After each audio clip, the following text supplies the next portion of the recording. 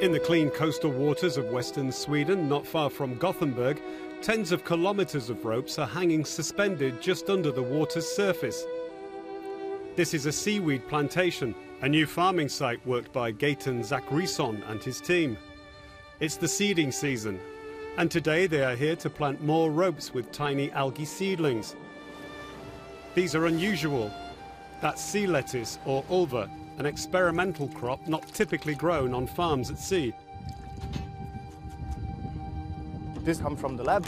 This morning we are going to put it down in the sea for it to grow here, but it's still already eatable, so it's pretty nice. It's very small, but it will become about 20, 30, 50 centimeters long, so it becomes a crunchy salad. Every year, more and more such farms appear along European shores, but most of them produce sugar kelp or other more common seaweed varieties. Sea lettuce has more protein and is less salty, which makes it tastier and easier to cook. But its cultivation here remains an exception. The methods of a large-scale production at sea have not yet been fully developed. This farm believes it's on the right track. Since the pilot plantation, over a year they have increased the size 100 times. They expect to harvest 20 tons of sea lettuce in a couple of months. You get your proteins, you get your minerals, and you get a good flavor from the sea, which is pretty cool. I like it. This project is backed by the European Union and is deeply rooted in scientific research. Nordic Sea Farm began as a university spin-off. One of its co-founders, Gorun Nylund, is a researcher who has been working with seaweed for the past 20 years. The success of open water cultivation largely depends on scientific selection and preparation of the seeding material. In sunnier regions, Ulva is grown in tanks on land. But for countries like Sweden, sea cultivation has plenty of advantages. It doesn't occupy valuable land, it doesn't rely on expensive infrastructure or fertilizers, and can be easily scaled up. What you have seen in the sea is very much a result of the research we've been doing here. So before, when we have worked with Ulva, we have never managed to do it at this scale. So we are trying to find protocols, method to have a large-scale production of seeding material. This new offer meets the growing demand for more sustainable food alternatives. This lakeside restaurant is one of the many supplied by Nordic Sea Farm with seaweed for their dishes. Thomas Fregrin, a Swedish celebrity chef, used to go to the sea and pick up some fresh algae every morning. But now his restaurant's menu includes farmed seaweed, cultured fish and locally grown vegetables. Wrapped around a slice of halibut, sea lettuce turns into a thin, crispy crust when fried.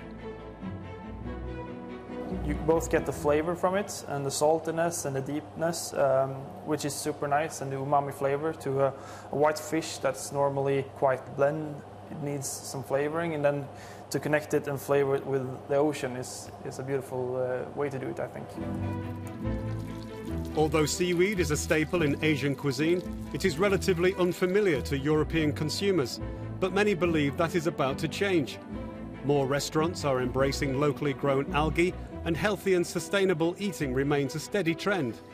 With an apparent breakthrough in farming technologies, the sector anticipates what they call a blue revolution, shifting more of the food production from land to the sea.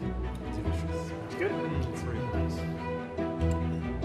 Right now it's quite decentralized and everyone is doing their own thing, and the regulations are different in different countries. We actually have an idea to make a network of certified farms where we can maximize the positive impact that we can have and make it easier for the customer to choose the right product for their purposes.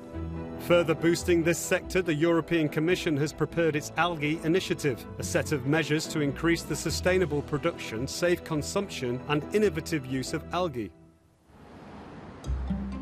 And it's not just about seaweed. Here in Riga, a small Latvian company found an innovative way to produce spirulina, tiny blue algae used around the world as a dietary supplement. Founded by two female engineers and supported by the EU, Spirulina Nord sells algae as a superfood with clinically proven health benefits. It has a very unique composition. There's a lot of antioxidants, B vitamins, iron, calcium, and so on, more than 200 valuable elements for our body. Their know-how is a closed system to grow fresh microalgae. It's different from dry spirulina supplements that are often disliked for their strong taste. Fresh spirulina doesn't have that disadvantage. The company mixes its daily harvest with local organic juices and sells them as healthy drinks or syrups. It's really important that people are trying our products because only after trying they understand it's much more interesting, much more valuable, with much better taste. The Latvian company hopes to appeal to urban residents who are health conscious enough to include this rather pricey food supplement in their regular diet. One of the target groups are clients of sport and wellness centres, as well as specialist health clinics that recommend spirulina to their patients. Clinical studies show a number of beneficial effects of spirulina supplements. They can help with fatigue, with inflammations, reduce obesity, lower cholesterol and blood pressure. We know the benefits from this powder and the previous forms, and all these benefits are there inside. Now it's time only to look what will happen with this liquid form and how useful it will be in future. Another promising market is eco-lifestyle retail centres.